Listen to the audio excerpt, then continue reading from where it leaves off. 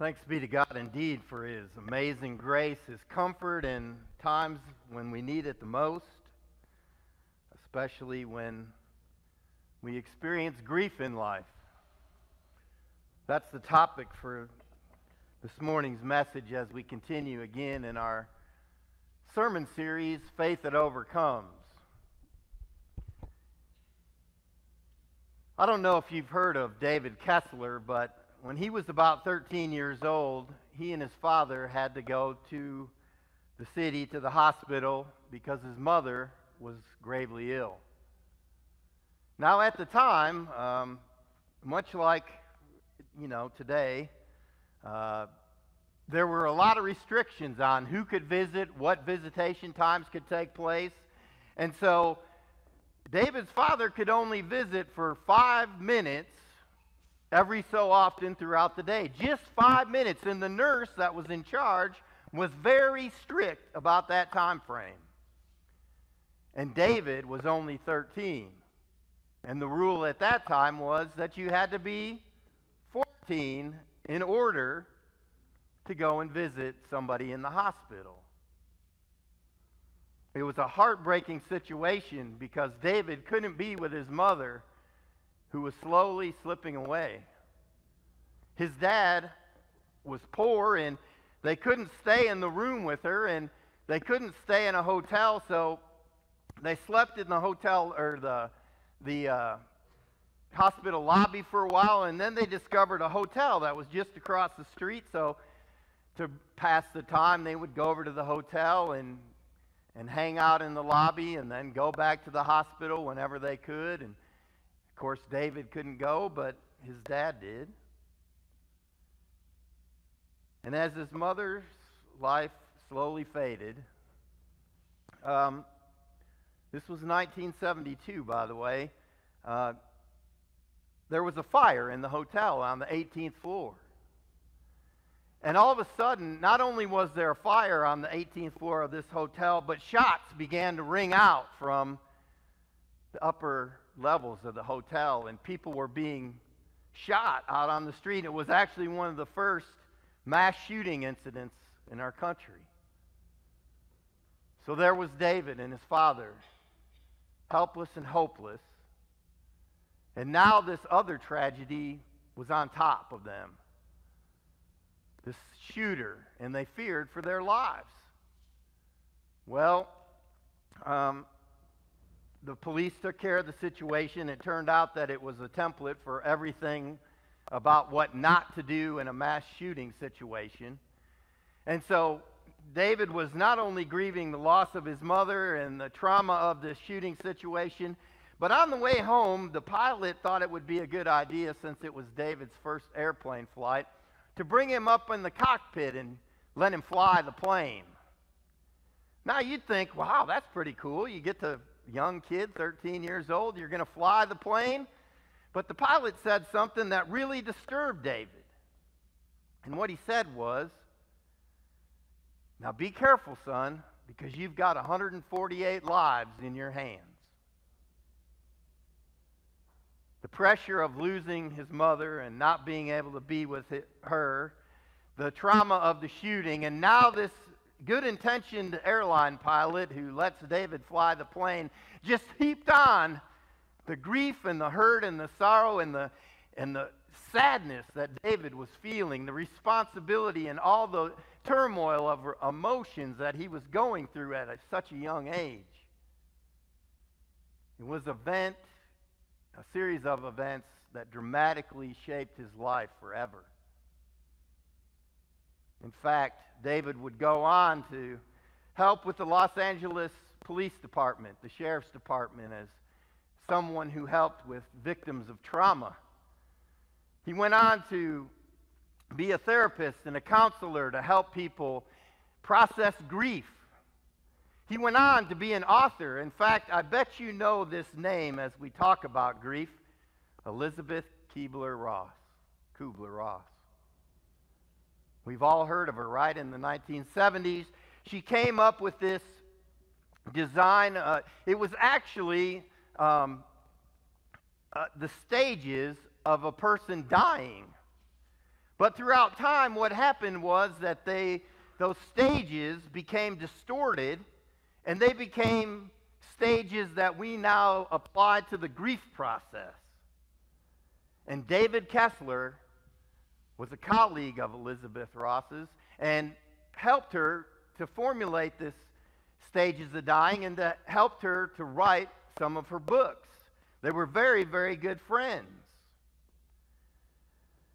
Well, we all know those 5 stages, right? That process of grief.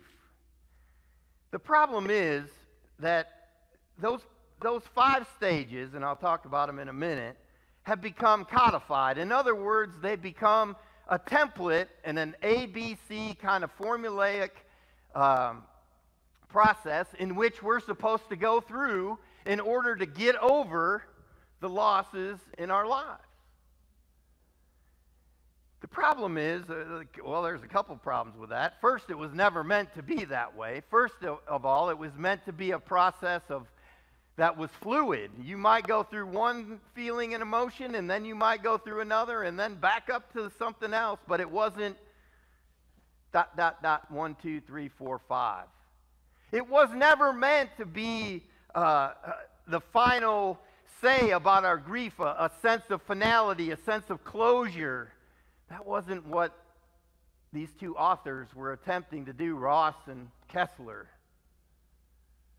They were attempting to help us to process those important losses in our lives, but what happened was those became distorted. Now, you know those 5. I bet some of you could say them by name, but here they are for those of you who need the reminder. Denial, anger, bargaining, depression, and acceptance. You know, how many times have we had a loss in our lives, and it's been so shocking that it's hard for us to accept. It's almost like our brain shuts off and we can't think straight, and we just sort of block it out. That's that denial phase that we sometimes go through. Then there's the anger phase. I've been with people who are angry that a loved one has left them and died and passed away. Why did you do this? Why have you left me? What am I going to do now? They're just heartbroken, and in their grief, they're angry at the one who has left them behind and passed away. It doesn't have to make sense, but that's what happens in our emotions. And then there's that bargaining. Now, I don't know what kind of grief you've experienced in life, but I've been with people who have had to make those life and death decisions. You know that their loved one is on the machines, on the ventilator, filled with medications to keep them alive, and the doctor comes in and says, I really can't do much more than what we're doing right now. We can keep them comfortable, but it's not looking good.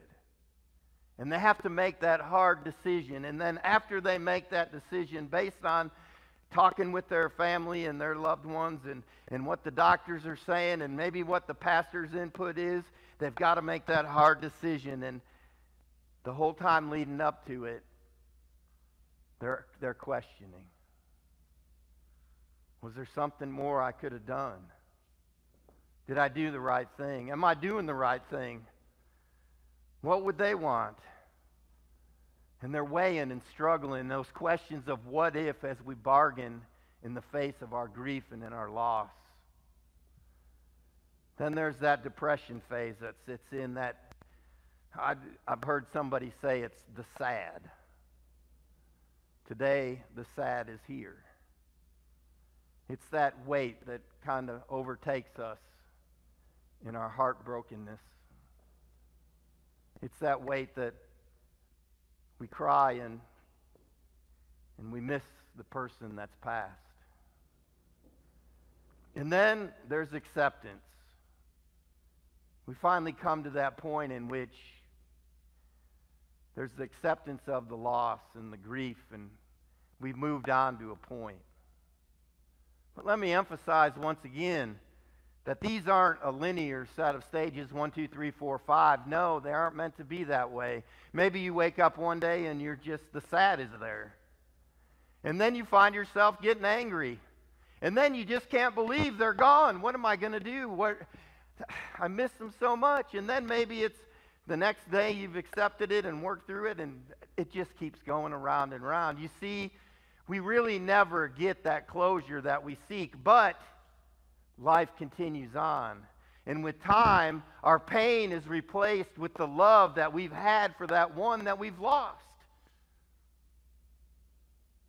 Love replaces our pain. The love that drives those tears. The love that drives our feelings and emotions. The memories of how that person touched our lives and shaped us to who we are. You know, I mentioned that Jerry Ford had passed away. Most of you knew that already. And, you know, I always think that in a time of great loss, it's not about the words I say. It's not about necessarily the shape of the funeral service. But when I approach those situations, I always want to try to start the healing process. I want to do a service that honors their memory, but the Ford family decided not to do a traditional service. Instead, they decided to honor Jerry's life and memories with stories that you all have shared and how you knew Jerry and how Jerry touched your life and how Jerry touched so many other lives in our community. What an amazing tribute. And I know that hearing the stories and the feedback, they've been tremendously blessed. Things they've learned that they never knew about Jerry. Phyllis, married all that time, never knew some of the things in the letters that have been shared. You see, we never really get over it, but we learn to live with our grief. We learn to live with the sadness. We learn to live with our emotions in the loss. You know, sometimes, though, sadly, for all of us, Paul writes it that we're comforted by God so that we can bring comfort to others. But sometimes, I think part of the problem in the whole grief process for us is that when we experience grief, either close to us or in a friend's life or somebody who we know, we simply don't know what to say, do we? We find it difficult to find the words. In fact, I was with Kyle when he passed away on Thursday night. Now, I've been with many people in many situations in the hospital, but it was difficult to find words for me to bring comfort. Most of the time, honestly, I say as few words as I can. And you might think that that's not the appropriate thing. Maybe I'm supposed to give them assurance, and I try to do that. I try to bring comfort. But sometimes our words get in the way because the grief and the loss and the sadness makes us feel uncomfortable when we're in those situations.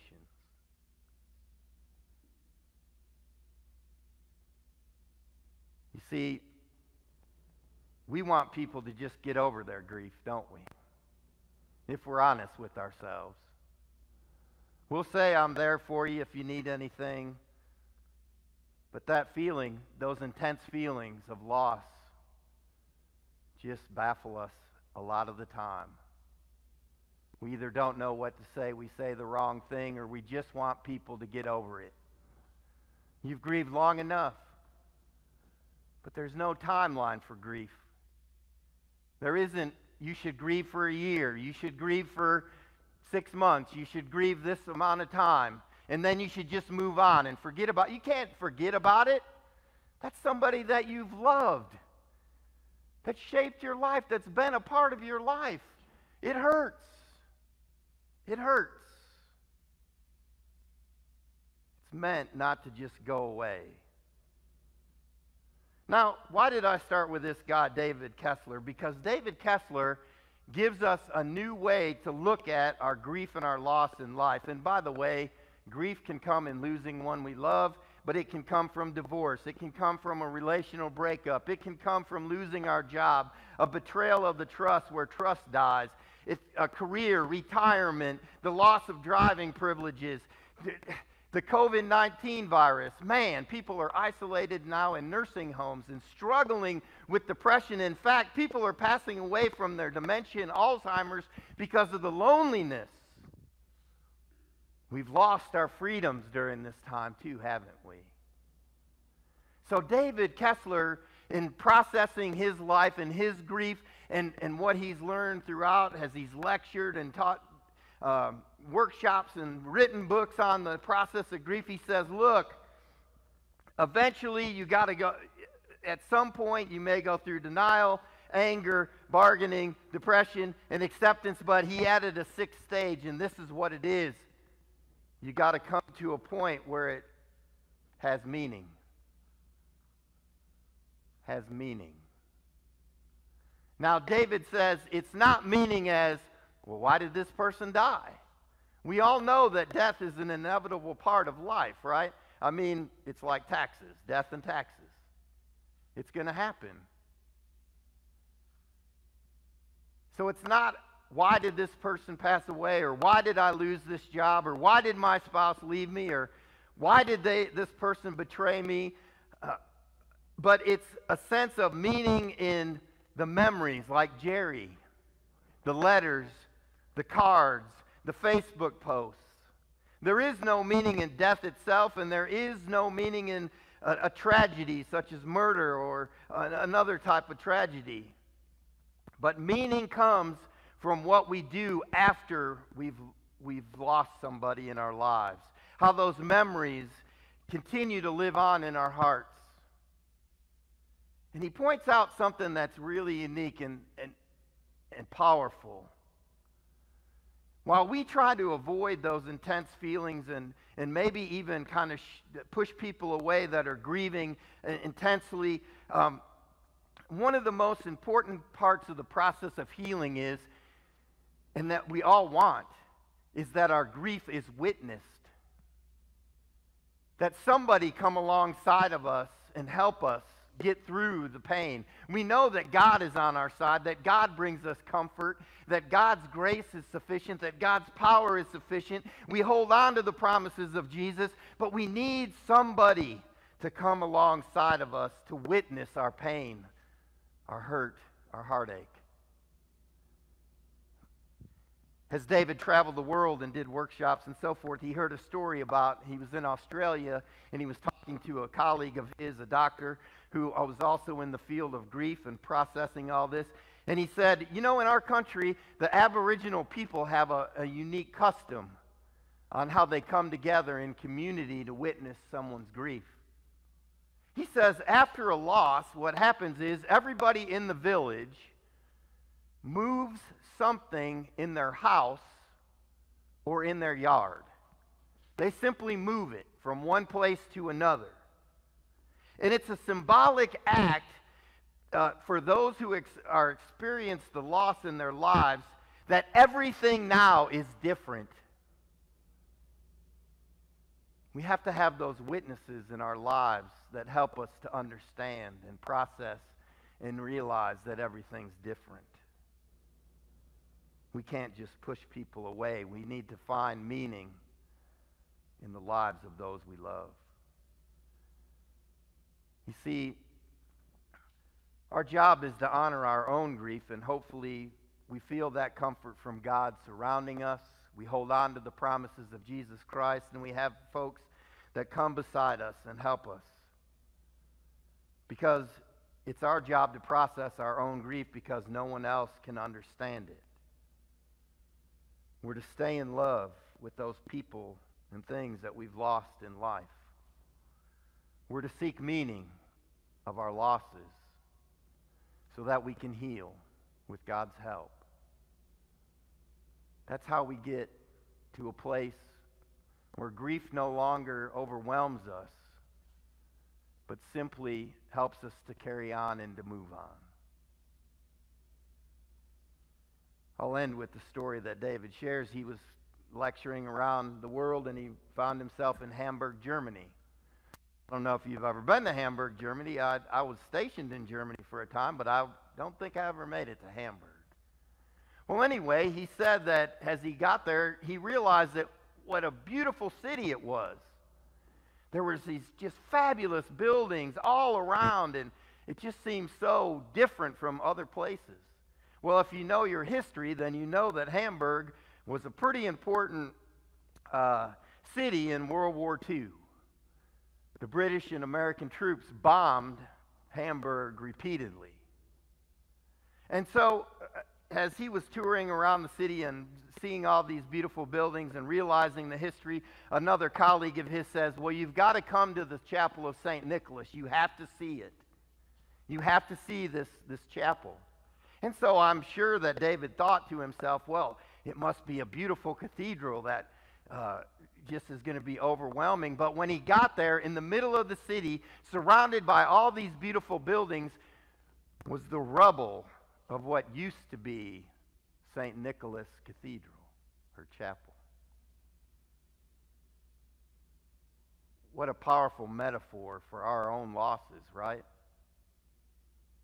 The Allied troops had built that beautiful city, but yet in the middle was that memorial to the losses that were experienced by those people in that city.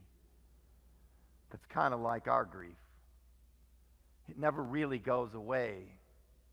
We just live with it. We remember. We love. But all around it, we can build a beautiful structure and carry on throughout our lives with meaning and purpose. Amen. Let's pray. Lord, we live in a difficult time. There's so many people grieving, so many people that are overwhelmed with loneliness, so many losses, from financial and economic losses, people losing their businesses and their dreams and their livelihood, to people losing loved ones and their hands are tied because they can't go visit like they would want to, or the funeral service is limited to X amount of people, and there's that unresolved kind of feelings and sadness that kind of overwhelms us. But as Paul wrote to the church at Corinth, we know that you provide our comfort, that through your power, through your grace is sufficient for us to get through the trials and the tribulations that we face in life. So heal us, Lord. Heal our grief and our sorrow. Help us to turn to you for the answers and the solutions, so that life can have meaning and purpose despite the trials, the struggles, and the suffering. In Jesus' name, amen.